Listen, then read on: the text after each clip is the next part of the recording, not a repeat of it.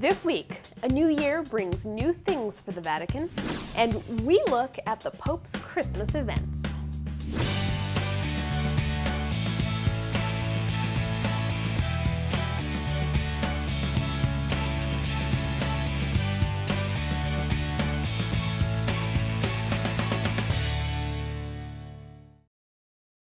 Hello and welcome to this first edition of Vatican Connections for 2016. So, what's been going on? Well, we know Pope Francis is unafraid to think outside the box and to reach out and connect with people. Continuing this trend, he will be releasing a video message to the faithful every month. Now, you might know that the Pope releases special prayer intentions every month. Usually, they're published by Vatican Radio and other Vatican media. But now, the Pope is partnering with the Jesuit Apostleship of Prayer. Pope Francis will record the videos in Spanish, and they will be available with subtitles in 10 different languages. The videos will be distributed through social media. And here is the very first papal prayer intention video. La mayor parte de los habitantes del planeta se declaran creyentes. Esto debería provocar un diálogo entre las religiones. No debemos dejar de orar por él y colaborar con quienes piensan distinto. Confío en Buda. Creo en Dios. Creo en Jesucristo. Creo en Dios, Alá. Muchos piensan distinto, sienten distinto, buscan a Dios o encuentran a Dios de diversa manera. En esta multitud, en este abanico de religiones, hay una sola certeza que tenemos para todos. Todos somos hijos de Dios. Creo en el amor. Creo en el amor. Creo en el amor. Creo en el amor.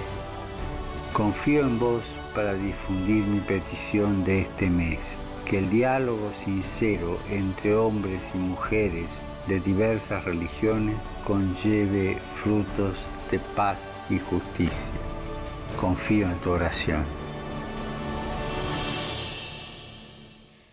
And there are more changes in the Vatican establishment coming this year. The so-called papal tour director, Alberto Gasbari, is set to retire in 2016. Now, he is already 70 years old and has been organizing papal trips since 1982. The job requires him to make advance trips to the countries and cities to which Pope Francis wants to travel. So, depending on the Pope's itinerary, that can mean spending a good portion of the year outside of the country. The Italian newspaper La Stampa reports that a Colombian priest will replace Mr. Gasbari. Monsignor Mauricio Rueda Belts is expected to be named to the position. La Stampa says Archbishop Paul Gallagher of the Vatican Secretariat of State revealed the upcoming changes just before Christmas. And finally, the Christmas season is a special time for Catholics. Now, imagine on top of that, getting to meet the Pope as part of one of the Christmas liturgies. Well, that is exactly what happened to one family. CNS has more. My name's Linda McCarran, and this is my family, and we had the honor of taking up the offertory to the Holy Father on New Year's Day. I was nervous. I was thinking, this is so surreal. Is this really happening? I mean, what a privilege and what an honor. I think we probably all felt the same. It's just so overwhelming and joyous that it just brought tears to my eyes, actually. I was just trying not to trip. I mean, I was very nervous. He held my hand and he gave me a blessing. Then he said I was beautiful. It felt comfortable to be around him, and I think that's, the message that he sends, is a simple one of love and peace, and that's what made it feel so great. We were born with Pope Pius XII, and since then there's been 6 popes, and I never, ever dreamed of meeting a pope face to face. What a thrill. It's just unreal. We were lucky enough to both shake hands with John Paul II. My wife had one hand and I had another hand, which was, unbelievable. Of course, what happened on January 1st was even well beyond that. It's so amazing to see the Holy Father, and to me, it makes me want to be the best Catholic that I could ever be. And that is now my new mantra for 2016.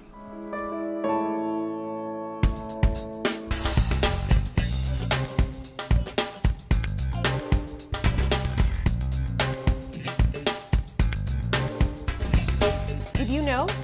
Pope John Paul II was the first pope to baptize the children of Vatican City employees in the Sistine Chapel on the Feast of the Baptism of the Lord.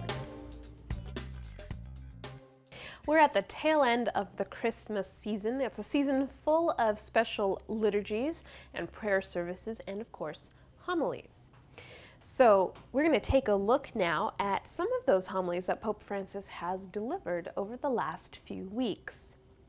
It all began, of course, on Christmas Eve with the Vigil Mass celebrated by Pope Francis.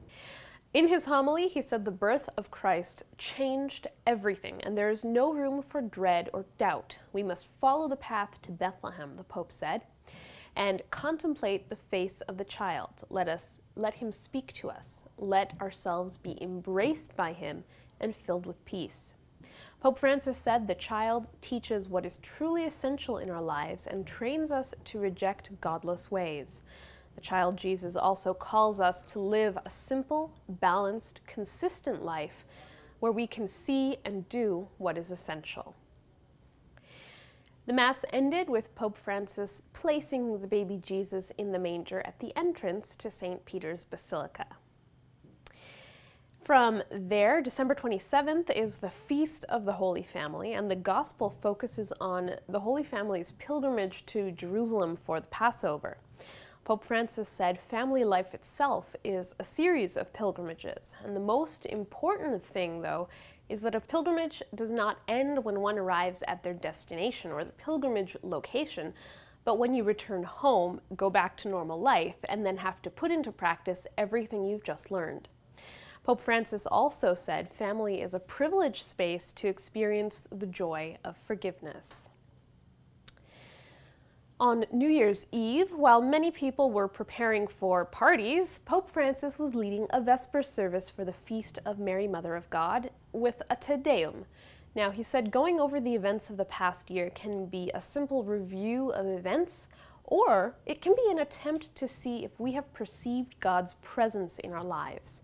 It's also a time to ask if world events unfolded according to God's plan or according to the will of men. He said, days of violence, death, suffering, and people being displaced are countered by signs of goodness and acts of solidarity, but good things don't make the news. Celebrating Mass for the Feast of Mary, Mother of God on New Year's Day, Pope Francis said, the birth of Jesus changed everything. It was the start of a new era. History did not determine his birth, but his birth allowed history to attain its fullness. However, the world is filled with negative signs that make us believe he is absent. But the Pope said, a torrent of misery swollen by sin is powerless before an ocean of mercy which floods our world. He told the faithful to immerse themselves in this ocean to overcome the indifference which blocks solidarity. He celebrated a second Mass at the Basilica of St. Mary Major, where he opened the Basilica's holy door. CNS has more.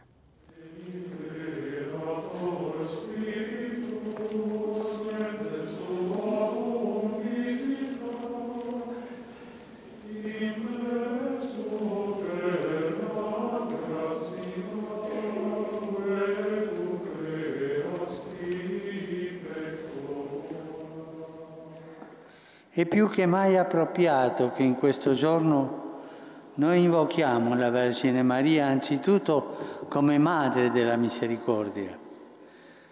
La porta santa che abbiamo aperto è di fatto una porta della misericordia. Chiunque varca quella soglia è chiamato a immergersi nell'amore misericordioso del Padre, con piena fiducia e senza alcun timore. E può ripartire da questa basilica con la certezza che avrà accanto a sé la compagnia di Maria.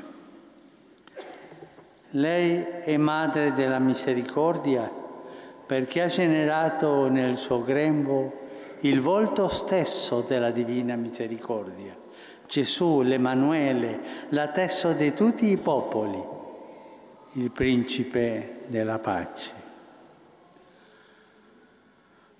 Il Figlio di Dio, fattosi carne per la nostra salvezza, ci ha donato la sua Madre, che insieme a noi si fa pellegrina per non lasciarci mai soli nel cammino della nostra vita, soprattutto nei momenti di incertezza e di dolore. Now, January 1st is far from the end of the Christmas season. On January 6th, Pope Francis celebrated the Epiphany, and CNS has details.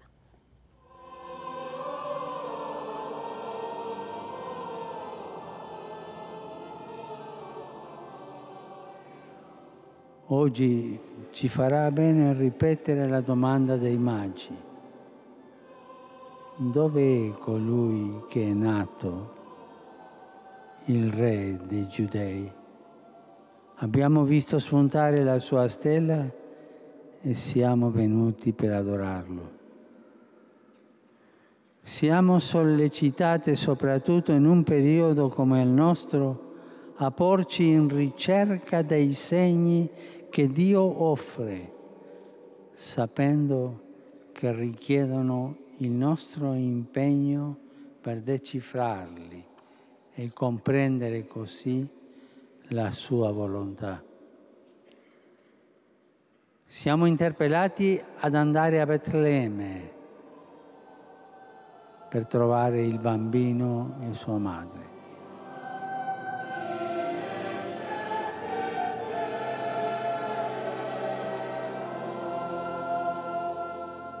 E una volta giunti davanti a Lui, adoriamolo con tutto il cuore e presentiamogli i nostri doni, la nostra libertà, la nostra intelligenza, il nostro amore.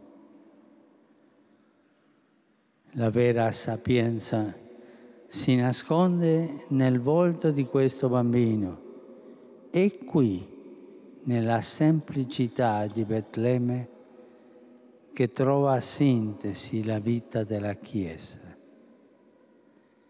E qui la sorgente di quella luce che attrae a sé ogni persona nel mondo e orienta il cammino dei popoli sulla via della pace.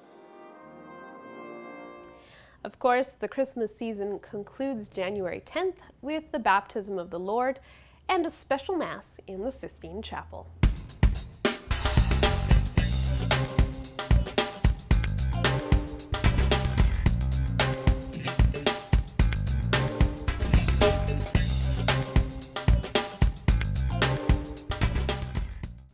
Let's take a look now at what else Pope Francis did this week and beyond. So technically Pope Francis was on holidays, but on Sunday he led the Angelus prayer at St. Peter's. In Europe, that is actually the solemnity of the Holy Name of Jesus. Pope Francis reflected on the prologue of John's Gospel, saying, "The Word became flesh and dwelt among us, but people preferred the shadows and closed the door on God. This is the mystery of evil which takes root in our lives," and he said it requires constant vigilance on our part so that it does not take over. Then on Monday, Pope Francis, again, technically had nothing on his schedule, but he's not very good at doing nothing. So Pope Francis took a couple of plainclothes security guards and drove to Greccio, the town just south of Assisi, where St. Francis first put together the living nativity scene. The visit to the shrine there was planned at the last minute and was so impromptu, the shrine's guardian was caught off guard and he had to run to the rectory to put on his habit before opening the gate for the Pope. After praying at the shrine that commemorates the first nativity scene, the Pope also stopped in on a local youth meeting that was organized by the diocese. About 150 young people were taking part in that meeting. They were totally surprised when the Pope walked in. Now, he reflected on the two main signs of Christmas, the Star of Bethlehem and the baby in the manger. Then on Wednesday, Pope Francis celebrated Mass for the Feast of the Epiphany and also led the Angelus at noon. And later in the week, on Thursday, the Pope returned to celebrating morning Mass in the chapel of the Santa Marta residence. The Masses were on hold during the Christmas season.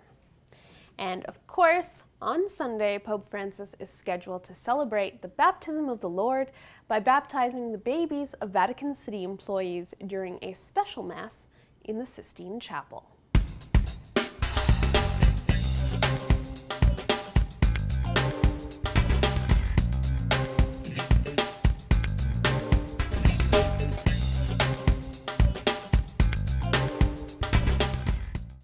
Let's look now at the resignations and nominations that have happened recently.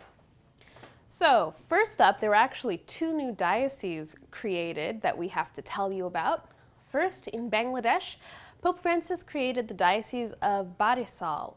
The territory was taken from the Diocese of Chittagong to create Barisal.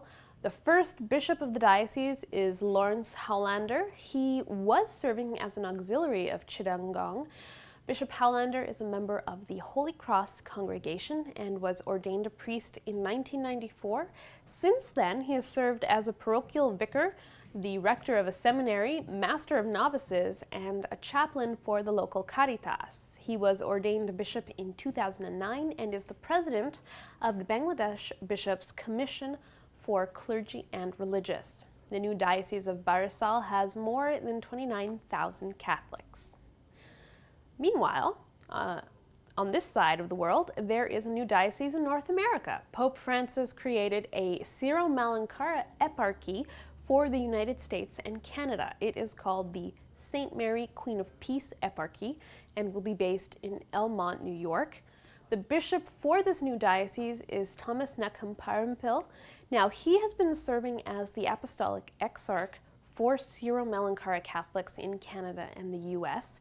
There are about 10,000 Syro-Malankara Catholics in North America, and the diocese includes 19 parishes and 3 women's religious institutions.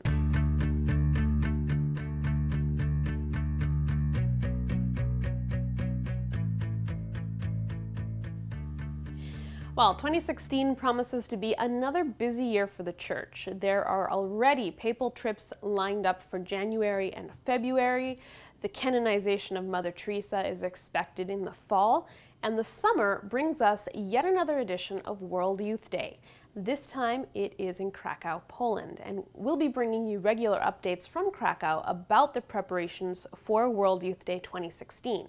Starting this week, we're looking at why World Youth Day is important and how mercy plays a big role in this year's event. Here is Iago de la Sierva on World Youth Day and mercy. World Youth Day for me is many things. One of the things is it's an incredible experience of meeting young people all around the globe and learning more about their faith, learning more about them, about their challenges in their life. And it's also like people in a vocational quest, people looking for the vocation. And this is what makes World Youth Day very special for me. Seeing and helping young people to understand what God is looking for them, how God is giving them a special vocation for each one of them. Why mercy is important? Because the Pope is asking us to accompany him during this year through the paths of mercy. And sometimes people don't know the Church. Sometimes people think that the Church has like a too strong message, or too hard message, or too unhuman message.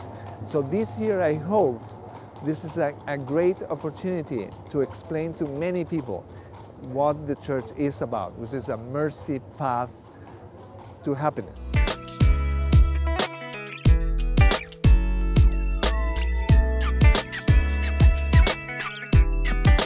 So happiness has nothing to do with food, with music, with great friends. No, it's a part of it. But mainly, happiness is being peaceful with yourself. And human beings, men and women, are only in peace with themselves when they are connected to their Creator, when we are connected with God. Because God not only created us, but asked us to be happy in connection with Him as very good sons and daughters. So for me, happiness is having a great relationship with God, and because of these relations, having a very good relationship with other men and women.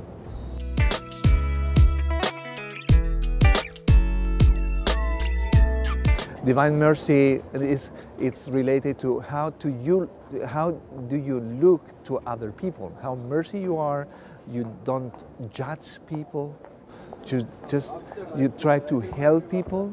You don't fix your attention in the way they dress or when they look, like with beard or with tattoos or whatever.